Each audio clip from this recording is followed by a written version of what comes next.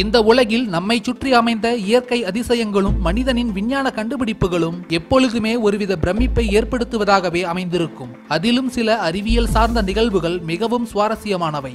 அப்படிப்பட்ட சில ஆச்சரியம் தரும் விஞ்ஞான உண்மைகளை பற்றித்தான் இன்றைய வீடியோ தொகுப்பில் நாம் காண இருக்கின்றோம். Holding flame. நாம் நெருப்பினை கொண்டு எந்த ஒரு பொருளை பற்ற வைத்தாலும் அது காற்றில் உள்ள ஆக்சிஜனை துணையாக கொண்டே எரியத் தொடங்கும்.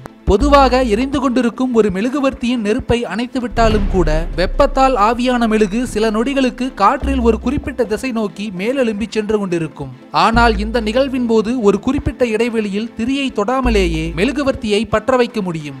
தீயை அந்த ஆவியான மெழுகினை தொட வைப்பதன் மூலம் தீயானது தானாகவே கீழிறங்கி திரியை அடைந்து எரிய தொடங்கும். இந்த நிகழ்வானது சாத்தியமாவதற்கு முக்கிய காரணம் காற்றில் கலந்திருக்கும் ஆக்சிஜன் தான். லீடன் frost effect.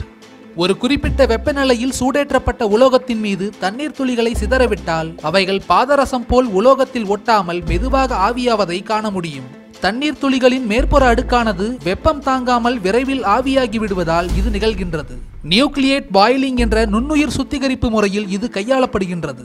DNA டீஆக்சிரிபோ nucleic acid என அழைக்கப்படும் இதுதான் மனித மற்றும் பிற உயிரினங்களின் உடல் கூறுகளை கட்டமைக்கும் செல்களில் உள்ள முதன்மையான மூலக்கூறாகும். உயிரினங்களின் மரபியல் தகவல்களை உள்ளடக்கியிருக்கும் இந்த டிஎன்ஏவானது ஒரு ஏணியை முறுக்கியது போன்ற இரட்டை சுருள் வடிவத்தை கொண்டிருக்கும். உண்மையில் 6 மைக்ரான் அளவிற்கும் குறைவான இடத்தில் 3 பில்லியன் ஜோடி இலை சுருள்களை கொண்டிருக்கும் டிஎன்ஏவை நீட்டித்தால் 2 மீட்டர் நீளம் இருக்குமாம். மேலும் நம் உடலின் உயிரணுக்களில் உள்ள அனைத்து டிஎன்ஏக்களையும் நீட்டித்து பார்த்தால் சூரிய மண்டலத்தின் மொத்த விட்டத்தை போல் 2 மடங்கு இருக்கும் என்பது நம்ப முடியாத உண்மைகளில் ஒன்று. Zero gravity. அறிவியல் கூற்றுப்படி ஒரு மெழுகுவர்த்தியை ஈர்ப்பு விசையே இல்லாத இடத்தில் எரிய வைக்கும் பொழுது அதன் எரியும் வடிவமானது வட்ட வடிவிலும் நீல நிறத்திலும் தான் இருக்கும். பொதுவாக ஒரு மெழுகினை எரிக்கும் பொழுது ஆக்சிஜன் மற்றும் பிற வாயுக்கள் சூடாகி வெப்பக்காற்றானது வெளிச்சமாக மாறி எரியும். இந்த செயல்முறைதான் வெப்பநிலை என அழைக்கப்படுகின்றது.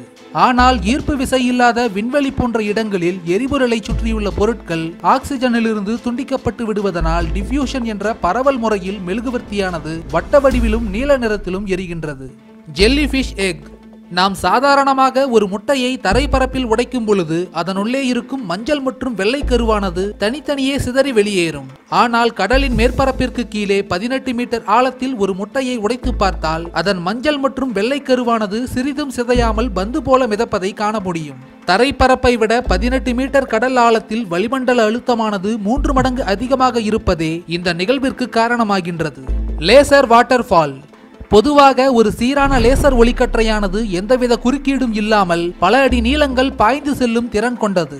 ஆனால் நீரின் வழியே ஒரு லேசர் ஒளிக்கற்றை பாய்ந்து செல்லும் பொழுது அந்த நீர் செல்லும் திசையை பொறுத்து லேசர் ஒளியும் தன் நேர்கோட்டு பாய்ச்சலிலிருந்து விலகி நீரின் பாதை வழியாகவே பயணிக்கும். ஒளி சமிக்ஞைகளை கடத்தி செல்லும் ஆப்டிக்கல் ஃபைபர் கேபிள் போன்ற வயர்கள் டோட்டல் இன்டர்னல் ரிஃப்ளெக்ஷன் என்ற இந்த லேசர் வாட்டர்ஃபால் தத்துவத்தின் அடிப்படையில்தான் இயங்கி வருகின்றன என்பது குறிப்பிடத்தக்கது. இந்த வீடியோ உங்களுக்கு பிடிச்சிருந்ததுன்னா லைக் மற்றும் ஷேர் பண்ணுங்க. மேலும் இது போன்ற பல தகவல்களை உடனுக்குடன் தெரிந்து கொள்ள தமிழ் அல்டிமேட் சேனலை சப்ஸ்கிரைப் பண்ணுங்க.